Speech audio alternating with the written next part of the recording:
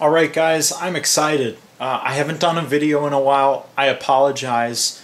But my last video was about the Tangent I-18 caboose I picked up at Trainfest. Not Trainfest, the Big E. That was an amazing show. I hope next year, if it's not canceled, I'll be able to go back. So anyway, I now have two Tangent cabooses from the first run. And when they announced the second run, well, I had to get more.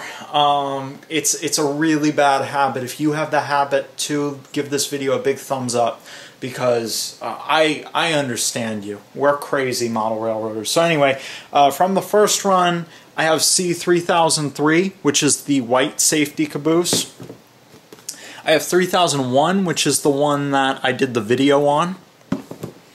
And I'm going to open this box. I'm opening it upside down because I didn't want to take off the labels or Sharpie them.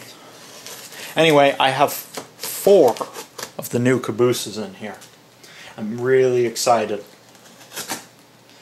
Not everybody's aware. Well, I think people know I like quality products. I really do. That's how I got into brass, but plastic and brass are getting closer and closer together. We're very lucky to have these models coming available in plastic, because previously these cabooses would be $200 or $300.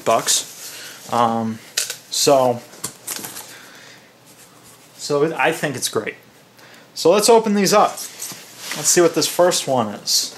Here's if you want to pause here and read this. It's about the I-18 caboose.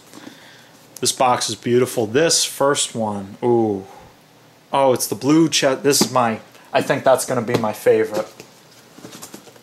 This is the 1981 Raceland repaint, which is 3005. This is a unique car number. No other was like this. Let's see, what is this? Is this a bill?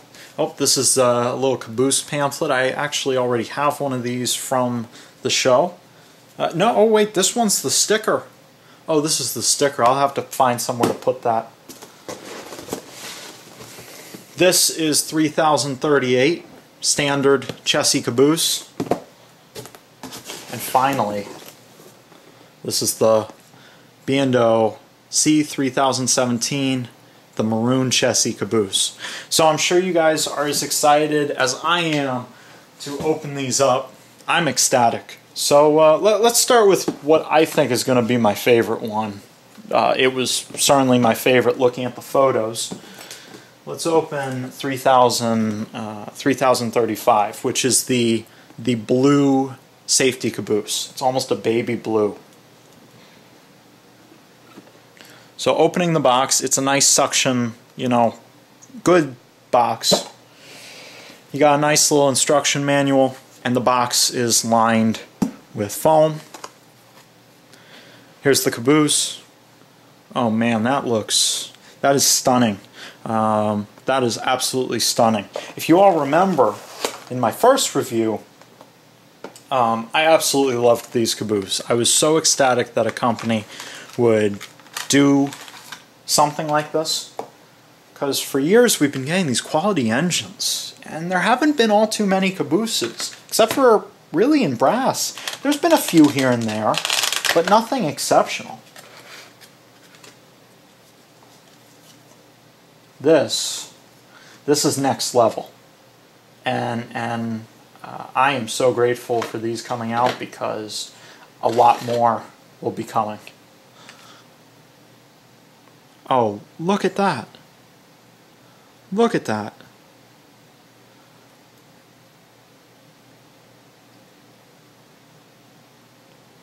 This is absolutely spectacular. I'm going to put this down. I wouldn't generally handle a model this nice quite like that, but I'm going to pause the video, take you down to this level, and then we'll take it over to the layout. So there it is. Keep safety in mind all of the time. This is the baby blue chassis caboose. Wow is all I have to say. just the amount of fine detail on this. I absolutely love this. Safety screens, vandal screens, whatever you want to call them.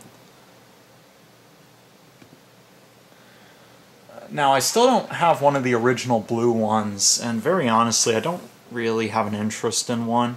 If I want a B&O Caboose, a real B&O Caboose, I'm probably going to look in the 50s, because that's when you still had the I-12s with the round roofs, and I have a few of those.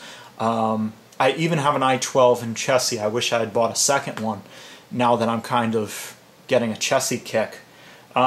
But this Caboose is spectacular. Let's open another one. I was debating what the second Caboose I should open would be. I think we're going to do the Raceland repaint. I've opened a safety Caboose. I've opened a normal chassis in my previous video. Let's open something totally different. So same thing, nice foam box, instructions. There it is, 3005, the Raceland repaint. Now the chassis, I believe the lettering is slightly different. I would have to compare the two to remember all the differences, but they're all listed on Tangent's website. If you just want to go and look for fun or buy one, TangentScaleModels.com, I think that's what it is. This is not paid by them, unfortunately, but if Tangent wants to pay or send me a few Cabooses, you know, I got a lot of nice Tangent stuff, and I love the quality, I really do. This is, I think, where all manufacturers are headed. The ones that aren't, it's okay. There's different facets of the hobby. I think all of those facets are really important. Whoop, this one seems to have something broken in the box. Let's grab that. Well, there it is. That looks great paint-wise. What is this that's floating in the box? What is that? Oh, this is a marker lens. I don't know if it'll pick it up. One of the corners, it looks like that corner right there is missing it. You know, a lot of people, I feel like, complain when there's issues with their models. You know, I understand not wanting to have issues, but a lot of these issues are really easy to fix. I'm going to fix it live with you right here. I got a pair of tweezers. Let's see, I want to get the orientation right. So green, okay, so red goes back, I think. Yeah, red goes back. So we're gonna just take the tweezers, take my finger over it, put it right in the hole.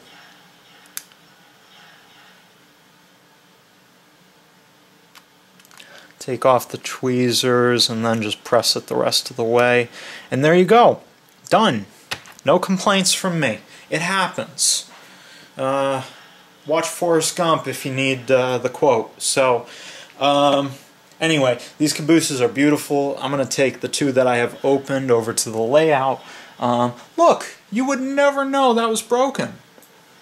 I don't, you know, I understand when people get upset because a model's expensive, but these models are not hard to work on. Major issues come up, yes, they do. It happens. But no company is intentionally trying to sell you a bad product, that's for sure. So, maybe some of you guys might say otherwise, but you know. Let's go over to the layout. Actually, you know what? I'll flip the camera around. We can do a big pan. Let's go over to the layout. Now the blue safety caboose is already there.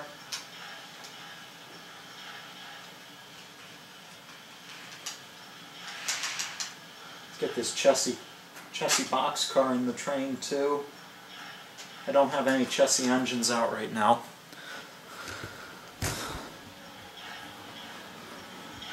Okay.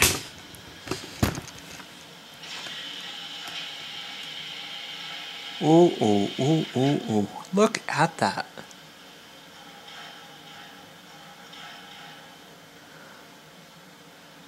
I'm not going to check coupler height or anything. Again, all that stuff to me is really easy. I enjoy working on my trains.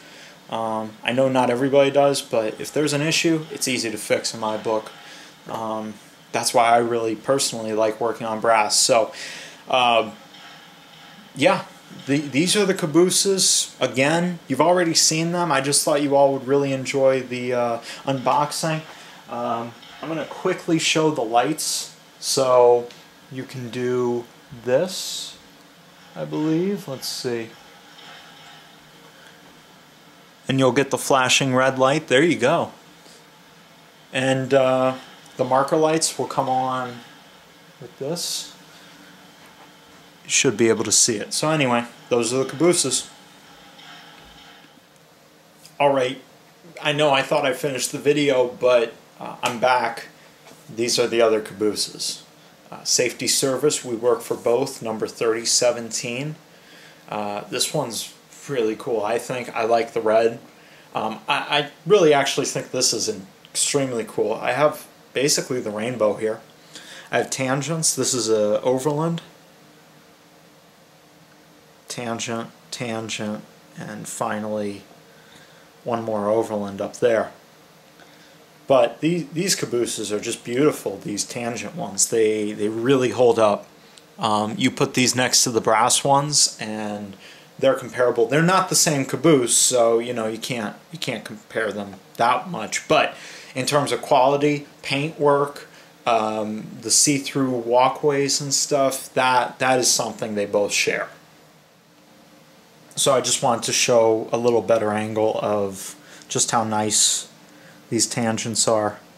Notice the see-through metal walkways, the ACI tags, the safety logo, the track with the cross, and then you have, look how nice that is too.